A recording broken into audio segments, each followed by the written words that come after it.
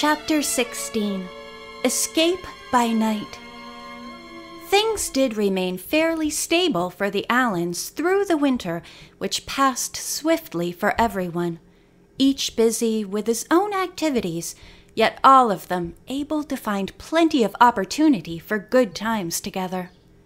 Influenced by their gaiety and good spirits, Adra fairly bloomed.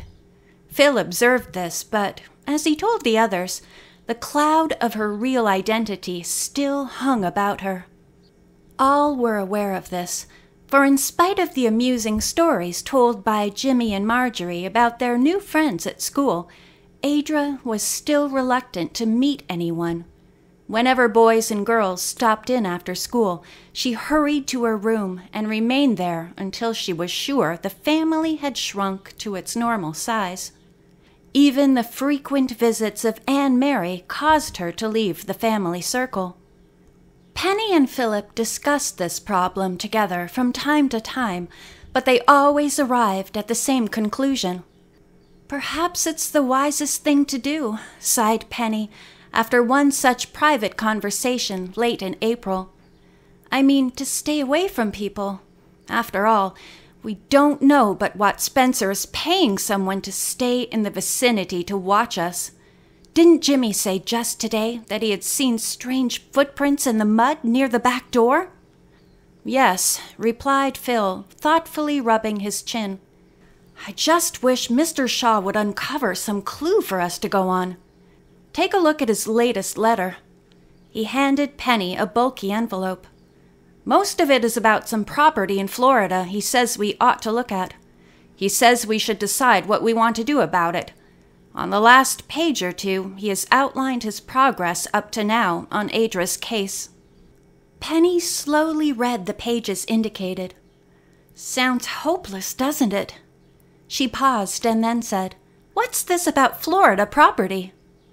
"Just that there's a house down there that Uncle John owned and that now belongs to us, and Mr. Shaw suggests we look at it. Uncle John used to rent it by the season.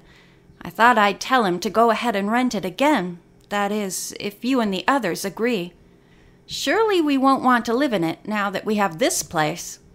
"But how would we know without seeing it first, Phil? Look, this gives me an idea. School will be finished soon, you know, because there are a lot of farms around here, and the boys and girls have to help their families with the spring plowing. That's why they let the kids out of school earlier here than in some localities." "What's this got to do with the house in Florida?" "Let me finish. What I'm leading up to is this. We've all been aching to try out my boat that Pat surprised me with last fall. We never really tested it then. Why not take a cruise east this spring, stopping at the larger cities along the way to see if Adra finds any of them familiar? If it doesn't lead us anywhere, we won't be losing anything at all, really, since we ought to look at this Florida place. At least, I think we should." At that moment, Marjorie and Adra came in, their arms full of spring wildflowers, gathered on a long walk through the woods. Jimmy, too, came in from a morning of tinkering on the motorboat with Pat Ryan, in time to hear Penny's last words. "What do you think we should do, Penny?" he asked, curious. "We're talking about taking a cruise, kids," Penny answered. Then she and Phil explained briefly their previous discussion. "I couldn't let you do it," Adra said firmly. "Here Phil has a good job, Penny, and you are busy with courses at the college, not to mention Marge and Jimmy at school." "She forgot to tell you that school will be closed soon," Phil put in. "Sounds great to me," Jimmy said, his voice eager with excitement. "Say, Pat told me a secret today. It might work right in with our plans, too. He and Aunt Mary are going up to Marquette Friday and get married quietly. Wouldn't it be perfect if they would come along on this cruise with us?" "Married? Goody!" Marjorie exclaimed. "I never thought Pat would get around to it. He's such a slowpoke at times." Marjorie loved to dream about romance, much to Jimmy's disgust.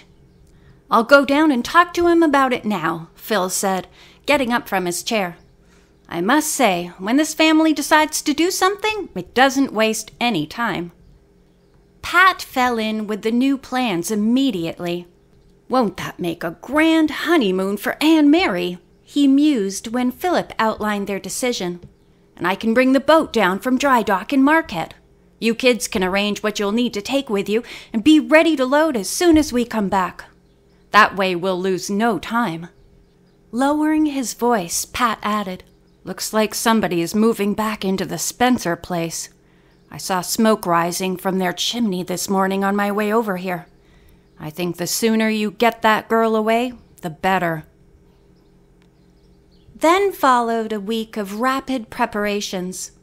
Their clothes had to be packed, provisions purchased, and the house closed. At the beginning, it hardly seemed possible they could be ready in time, but when Pat returned with his new bride, all was in readiness. It took only an hour to stow their things on board the cruiser, and just at twilight the boat pulled away from shore.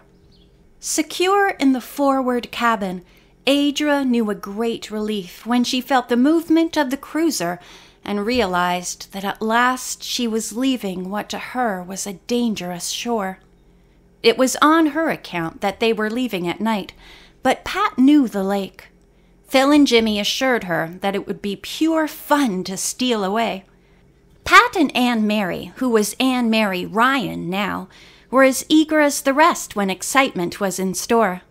Penny breezed in. "We're off, Adra!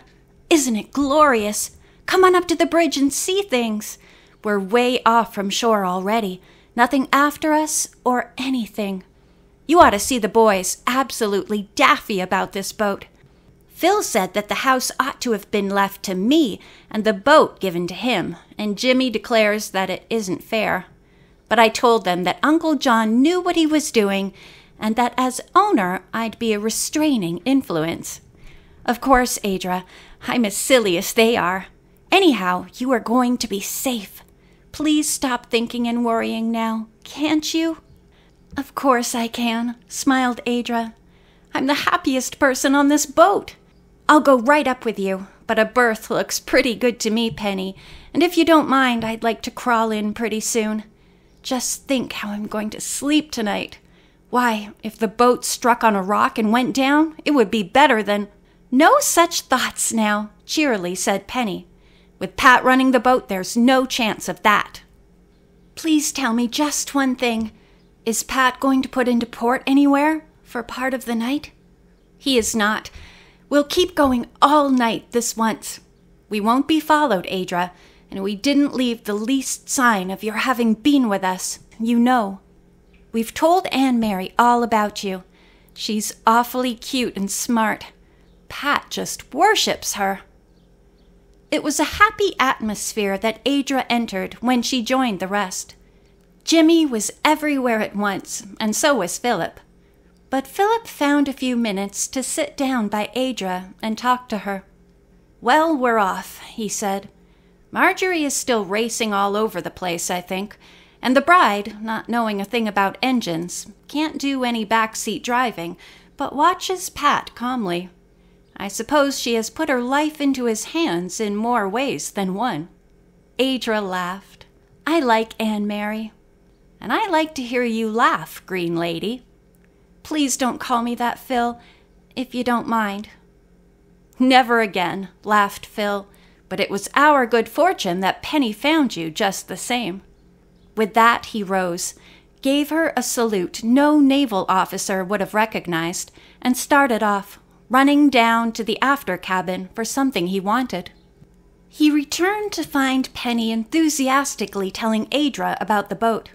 "You must go all over it tomorrow," she said, "and see every little thing. She's super, and with the enclosed bridge we will be snug in all sorts of weather. What fun it's going to be sailing from port to port." Phil, who had been listening during this conversation, broke in to say, "Well, anyhow, I'm going to see you over this boat myself tomorrow, so you'll not miss any of the points. What does Penny know about 38-foot cruisers, oil tanks, marine motors, electric generators, and all that sort of thing?"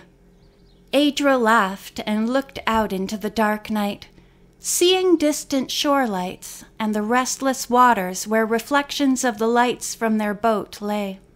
In spite of Penny's invitation to see things, there was little to see outside, and Penny, looking at her, felt a pang of pity. "You are just nearly dead, aren't you, Adra? Come on, then. We'll get you into a berth quick as a wink." End of chapter 16.